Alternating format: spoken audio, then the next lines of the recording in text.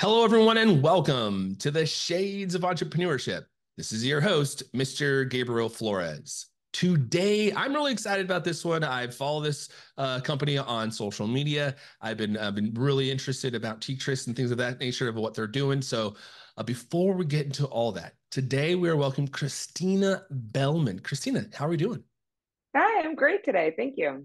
So, Christina, before we get into the company, give us a little background. Tell us, please introduce yourself, some of your personal experience, and what led you down this entrepreneurial path. Sure. I'm Chrissy, and I live in Boulder, Colorado. And I started on this path in 2011 or 12 when I still had a corporate job. I was sort of teased by the idea of entrepreneurship and had friends when I was getting out of business school that were willing to make the jump straight out of school. And I was not quite there yet. I felt the tease and I really wanted to. I was conflicted, but ultimately I wanted to establish my independence and build up my resume and go get some experience. That's what I did in front office investment banking and management consulting.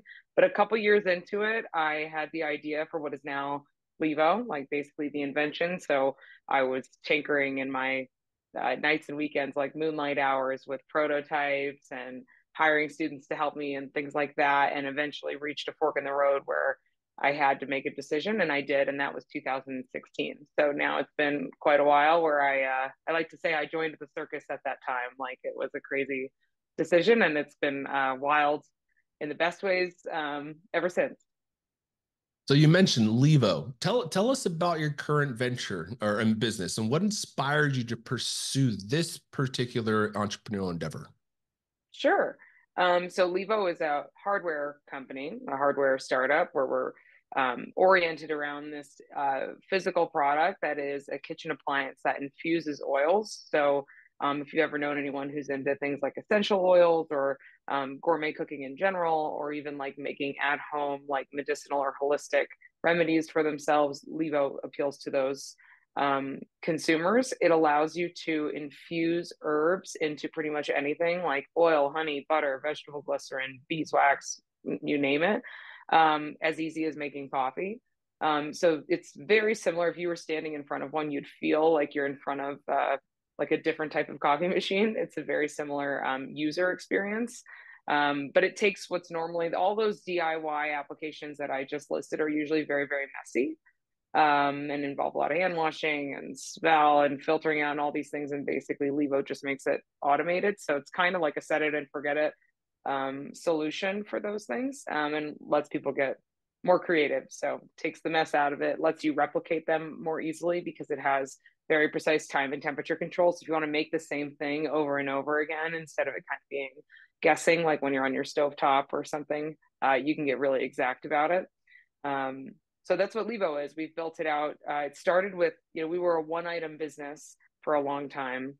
And today we have, I actually don't even know off the top of my head how many items are in the catalog, but we've got three different versions of the machine, a whole suite of accessories, consumable mixes that make it easy to make things with the machine. And we're generally in a phase of our development where we're listening to customers and just sort of seeing what they want and making it, basically. And really with this machine, you can pretty much infuse anything. So I think back, folks, if you've gone to a cocktail bar recently in the last 5 years, you always seem to see like this infused liquor, infused vodka, and infused something, right? However, there's a lot of different things you can kind of infuse. Can you kind of like rattle off a few different things you can use this machine for? Yeah. And that was sort of this concept that we're talking about right now about the multitude of use cases for oil infusion was sort of the genesis of the idea. Um, it was sort of like, what could I make that would address? I wasn't necessarily the customer myself, but I wanted to make something for people who were into this sort of thing because I found that they were online, very active in forums, very active on YouTube. But there were no companies or brands that were really um, involved. It was just this conversation happening online among consumers making these things DIY basically. So I thought that would be a cool brand to make. But you could make like a spicy chili honey. You could infuse an olive oil and use the same one in a cooking recipe and then also turn it into like a body scrub. If you wanted to, you can make homemade lip balm and salves. You could make, you mentioned tinctures. MCT oil on our website is one of the most popular carrier oils that we sell, and a lot of people use it for making something like a tincture. You could even make things for your pets. So yeah, it really does run the gamut. I think in the early days of Lēvo, one of the first recipes that really blew me away was a turmeric ice cream. I Interesting. was like, yeah, I just remember like the picture is burnt in my mind as this like gorgeous orange ice cream where someone had infused the cream with Lēvo and then made that ice cream. So I see things all the time that I never even realized you could make with Lēvo. And we have a kind of a community oriented brand. So we have like a private Facebook group where that's one of the really active places where you just see tons of people getting very creative. So it's really I think of it more as like a platform for other people's creativity, because they have far exceeded what I even realized you could make with it. That is really cool because you are kind of encouraging entrepreneurial endeavors, but from the kitchen perspective, right? And or not even from kitchen perspective, but just from like a product design, like create a new like I was talking to my wife the other day. How can I keep buying different hair products that make my hair dry? I'm like, man, I think I'm just going to get to this point where I'm just going to make my own, right? But like mixing and matching all these different ingredients to see what works is also important. And then you're essentially giving them a tool to allow them to do that at home. Yeah, yeah, I like to think of it that way too. You basically like make it like a chemistry set for people, which is really cool.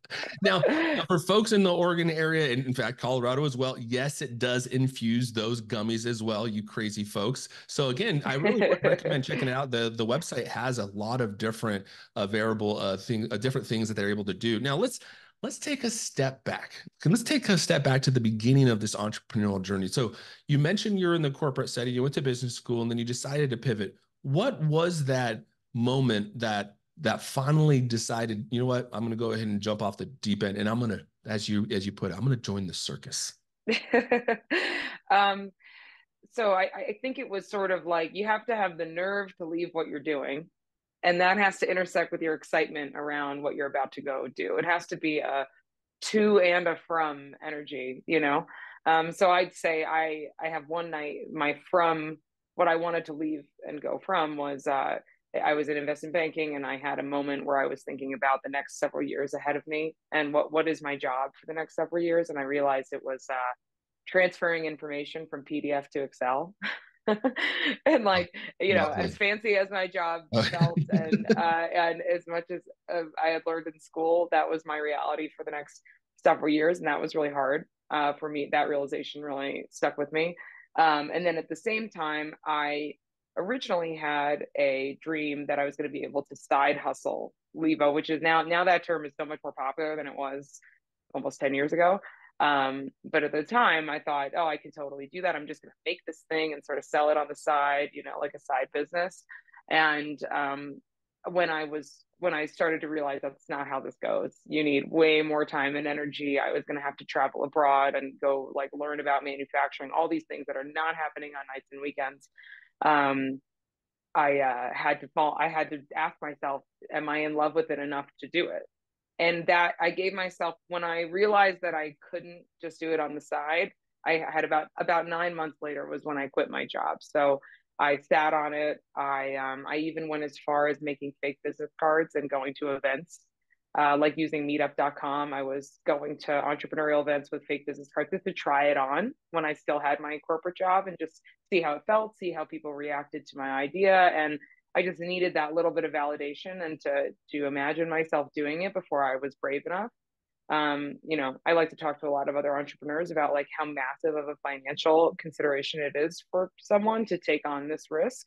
You know, not everybody has like a fallback plan, and that was myself. That was the case for me. So I took it with a lot of consideration, and I'd say I had that final 9 month lap was when I really put it all together. But it was hard. It was a really hard time.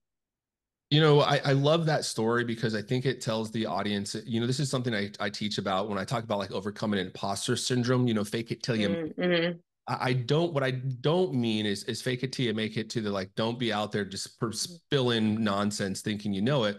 I mean, fake it till you make it create a business card, attend a conference, attend a trade show, try to learn about that expertise.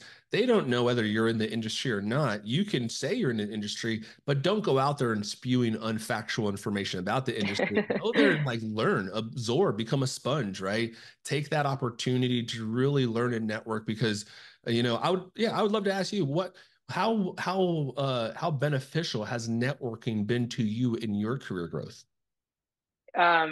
It's incredible. I'd say recently I'm doing more of it again because it's really now that I'm 6+ years into this business, I can kind of look back and be like, there have been periods of time when I'm just really in the weeds and working on the business, and other periods of time where I'm maybe out in the world talking more, where the more you talk about it, the more help you can receive. Um, and also making time to think strategically, because once the business, it's kind of in the early days, you can just pontificate about how it's going to be, and you can imagine it, you can build up all these fantasies, you can have all these ideas, you can also spend time being really strategic and perfecting a strategy. And then once you're into it and you're executing, now you're receiving like an onslaught of work that you have to react to. And it can be a little hard to see the forest through the trees at that point. So I'd say, it's been absolutely invaluable to me. And in the beginning, it was the only thing I had to like, I had to network my way to solutions, like go find the resources I needed. And then I'd say the challenge with networking now is just time management, and making time for it and making it a priority when you have so many other things going on, because it is a fast track to getting a lot of help.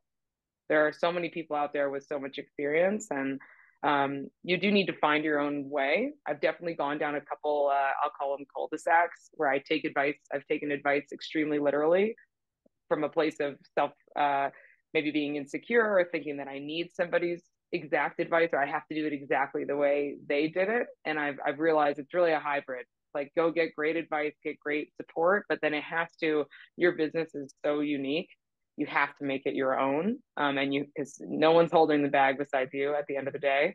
So I'd say it's a balance, but it's an amazing thing to do. And people have been one of my favorite things about doing this is just meeting amazing people doing amazing things, willing to help you. I've just experienced like so much goodwill, honestly, along this journey.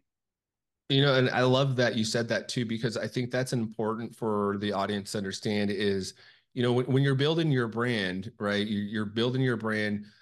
You have you have your brand guidelines. You have your outline of what you brand wants to stand for. Now, when you go get advice from other entrepreneurs, they have their brand guideline, the way they wanted to create their brand. So their, a minimal viable product for their brand, for their market, even though it might be a similar industry, might be a completely different target audience, and so understanding that is also important.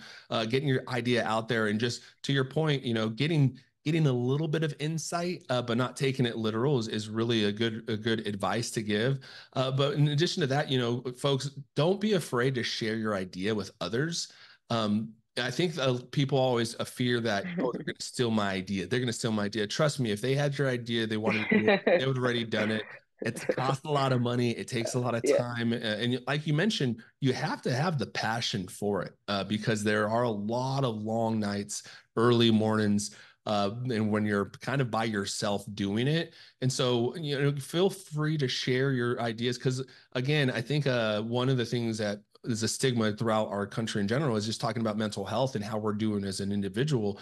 And I got to tell you, folks, I've been talking to a counselor recently, and I feel so much better about it. I feel better about myself. I feel things are, starting to go in the right direction. I'm really powering through things, but at the same time, it took me to talk about that to realize that I actually needed help.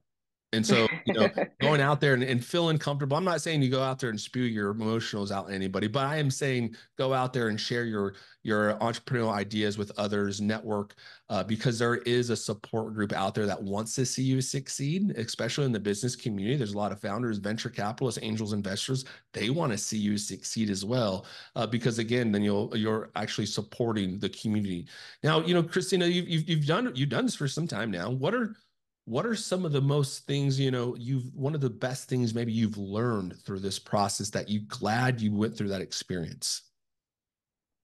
um I have to think for a second on the best thing that I've learned, but I would say, in general, learning things the hard way. It's not fun, but you also never forget those lessons. So there's been a few things where I even had some mentorship or some advice of don't do that, or we're worried about that or something. And I went and was hard headed and learned it the hard way. And I wouldn't even say I regret it because it is so ingrained in me what that lesson was at this point that I learned it really hard. So I wouldn't even be afraid to make really big mistakes. Like sometimes you have to go to the end of your rope. Something in you needs to go learn it that way. So I've definitely learned some things the hard way. I would say what you were just touching on and what we're kind of talking about here is probably one of my biggest lessons that you need to consult other people and respect expertise and acknowledge that if you're just getting started, you definitely don't have all the answers. And there's so much to glean from other people. But at the same time, when you're running your own business, it is unique to you and something you created and something only you can be responsible for. So it has to resonate in your gut. So a lot of people talk about like it's gotta, to follow your gut, follow your gut. I would say, it's a hybrid of go get advice and go hear what other people do. Because if you were just in your own, if you weren't getting any of that information, you're probably not at the, where you need to be. You could probably be getting farther, getting some advice. But at the end of the day, you got to take that, you have to sleep on it, and you have to wake up and say, what's the version of that advice that really resonates with me? Because it really does come down to even things, like personal values. If you're getting advice that's kind of stretching, like, I actually don't feel that comfortable treating that person that way or striking a deal like that, something doesn't sit right with me, but I know that person's an expert, don't do it yet. You're not comfortable with it. You can't own it. You have to be willing to be like, you know what, I think this is the best decision I could make with the information I have right now. I feel as good as I possibly can about it. And then you could put your whole self into it and do it. But if you've got like one foot out the door, your stomach is churning or anything like that, then no amount of expert advice is going to help you because you need that energy and you need that like alignment to get yourself through the tremendous amount of work and stress that your business will inevitably put you through. This is so true. And, folks, I do a lot of pitch coaching for Mm. entrepreneurs that are going to be doing pitching in front of venture capitalists and community. And one of the first things I tell them when they start their pitch is talk about them. What is their story and how it relates to what they're doing from a business? We all found a problem, we have a solution, but first, what I want to hear about is why are you, the leader of this business, the one leading the charge and creating this new innovative idea. And usually it's something within your background that had, this life-changing moment, or I had this experience. You think of Starbucks and Howard Schwartz, he talks about, I went to Europe, he had this experience in Europe and he wanted to feel that experience here in the United States. And so that's why he created Starbucks. And so you start to see, but it's your story, your personal story that's more translucent than anything, because at the end of the day, venture capitalists, if you want to go that route, if that is your desire, those individuals, their goal is to kind of, purchase you up and sell, but they're not buying you. They're actually investing in you as an entrepreneur, but they're truly buying the operations, right? But it's like you as the entrepreneur, you got to sell the story to get even, you have to sell your story just to even get the door open, right? To have an opportunity to present yourself. So again, I really do admire what you were doing and how you're doing it and networking and telling your story, the importance of it. Now, with that said, can you share some of the significant hurdles, some of the challenges that you've had starting your own business? It's a long, long, long list. Even impacting your personal life. You're going to stretch relationships, and people around you are going to have to. You need support around you. You're not going to be able to. There's going to be days where your business has to replace, taking care of someone else. Like it's going to have to be prioritized at some point. So that's really hard. That's hard for anybody, and so there's sacrifices that have to be made, and no one is super person to be able to balance all that. So I'd say that's a general challenge, and a general challenge that follows me throughout it. A specific and more acute one that happened with Lēvo was we were, when I first started making the product, I had to go through, my phases of getting connected to better and better manufacturers. And I had an amazing experience. I ultimately basically have like familial relationships with who I work with now, and they've been like very transformative for me. But in the very beginning, we had some issues, and once I realized, this partner that I'm working with is just not going to get it done. There's still going to be a quality issue. Like there was a specific quality issue and they're not going to be able to fix it. And a mentor helped me and the team literally make our own assembly line in Colorado. And we rented a giant warehouse and we made like thousands of Lēvos ourselves by hand. We hired some extra workers. We had line cards. We did our own QC. And it took us like 2.5 months to make what we needed to make at that time. And the day that we packed them all in the trailer, actually, I was like covered in bruises because it was so cathartic for me to like lift up each box and bring it into the tractor trailer, that I was just like rushing through it. And it was such an emotional, like crazy time. But it was an amazing day. Like the day we packed the trailer, we got pizza. We had like my mentors, our team, our neighbors, just like friends of ours came and helped pack it. So it's like, it was so stressful and so crazy, but also one of my favorite memories of Lēvo. And that's kind of how this works. Like, you have these traumatizing events and then you can kind of talk about them and laugh. And the laughter is a little cathartic. Like it was very traumatizing, but it was awesome at the same time. So yeah. I would love to hear your venture down that product market kind of stages, right? You kind of go from ideation to development to product design to product development, and then to see if do you actually have to create your minimal viable product, and then you see if you actually have a product market fit. So tell us about your journey. How did you start that building process? What was it kind of your first steps, and then what did you do once you started to, okay, I have the idea, now I want to develop it? Yeah. I would say I was shooting from the hip on this one. I would highly recommend that a lot of people put in the time and energy to do as much research as they possibly can and really think hard about how big of a market you're getting into.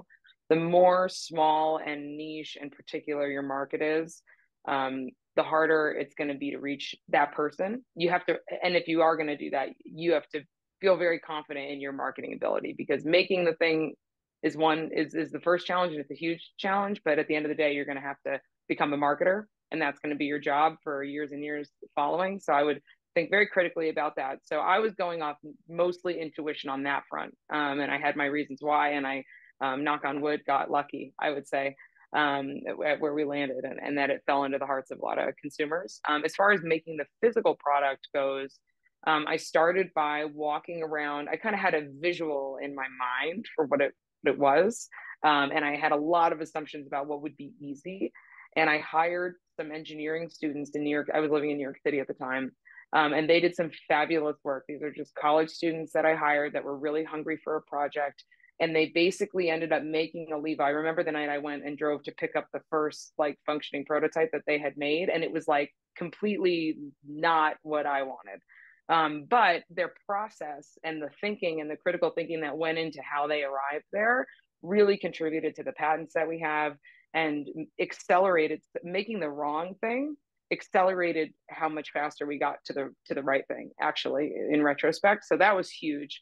And then also I spent a ton of time just in restaurant supply stores. I just got to know every appliance and I would stand there in the store. Restaurant supply stores are a little looser than like a Williams Sonoma, where there's a lot of stuff on shelves. So I was able to, take the lid off, look inside, try to understand what's going on with anything that had a heater, a dispenser, dual voltage. Like I was just trying to wrap my head, like, what are all the certifications on the back? Like really just spending a lot of time in that. And then I narrowed down a couple appliances that seemed to have any kind of similarity that I wanted to like mush together to make a Lēvo, basically. And I bought them all and we were hacking them. So we sort of had like, a functioning prototype that was custom. And then we sort of had these working prototypes that were like Frankenstein versions of existing machines, like rip out the insides and replace it with. At one point we had like a can that had like holes poked in it as like the center chamber where you put all the herbs in it and stuff. So like we were really fashioning things by hand. And then then I started actually working closer with, and I highly recommend this for other entrepreneurs, is try to get to the source, like try to get as far as you can with MacGyvering in that way.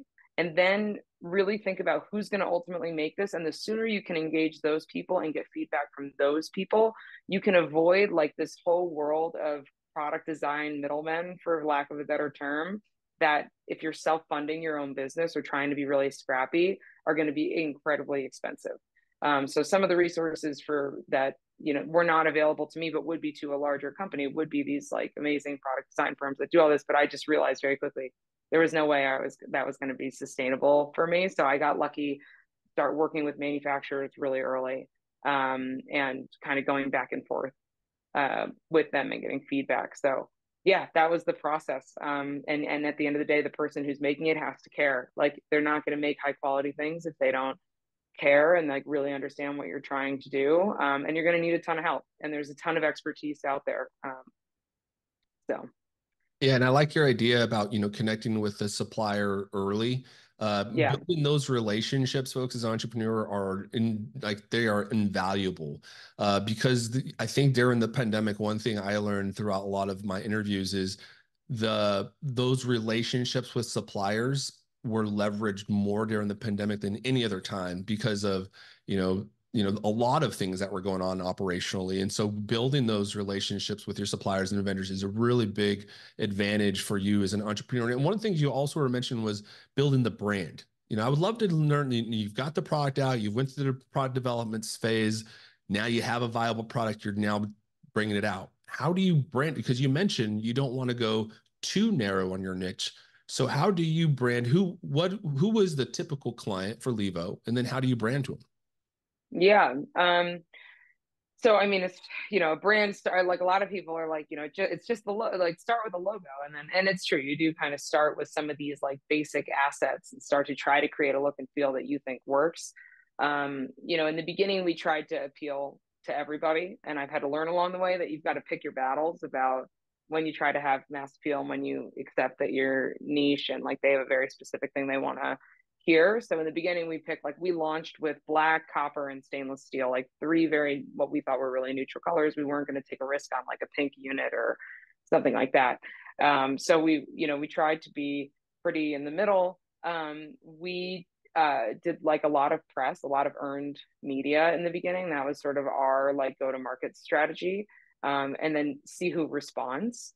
About a year into the business was when we created the Lēvo Love Club, which I think has been one of the most valuable assets to us, and ways to talk to your consumer. Because customer service, like you talk to people, but usually if they're mad that their shipment got delayed or they can't find their manual or something like that, to really get like a proactive insight and to watch people, like see what they're sharing on social media, and see what they're talking about inside a community, and just be in service to them. So that's really how the brand has developed since we created this community, which I think for brands, anyone who's launching a business right now, I think, given the changes in the world, you mentioned COVID, I think that really proved the power of like a community oriented brand.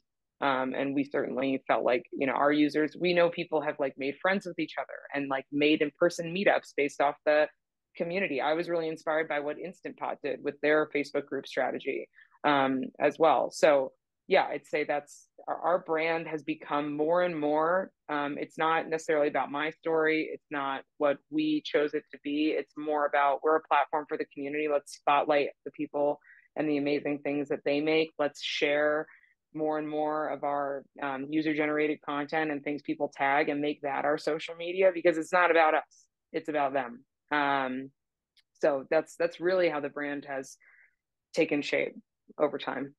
Yeah, and again, I really think it's a cool concept because again I feel like you created a chemistry set, an at-home chemistry set for folks.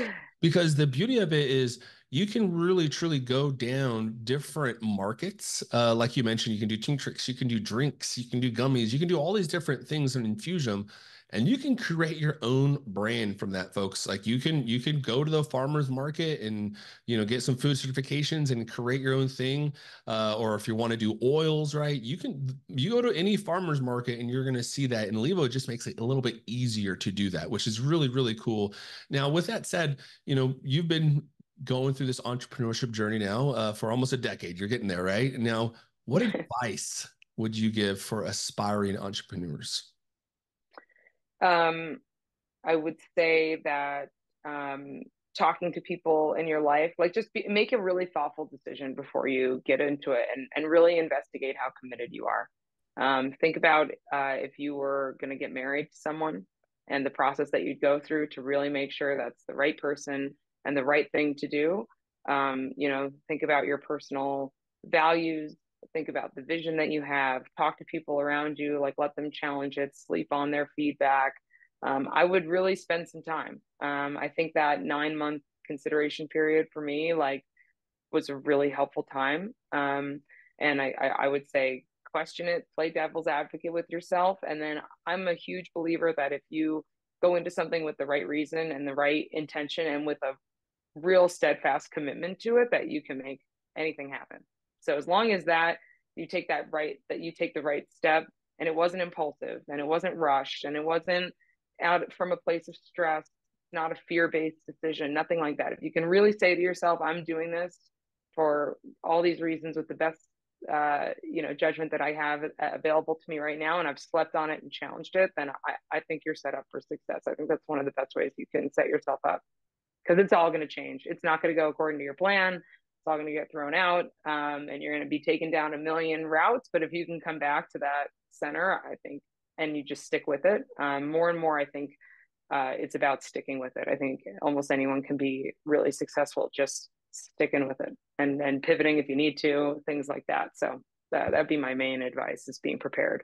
Yeah, I completely agree. And again, I would encourage those folks to network the heck out of it, and get advice from folks in the industry you are pursuing.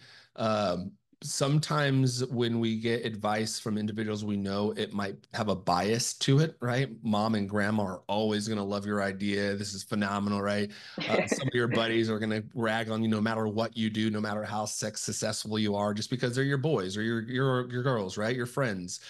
So making sure to get some advice from leaders within that market, individuals of all stages within that market, is very, very encouraging, because you'll get a lot of great advice from people. People want to see you succeed as well, like we're talking about.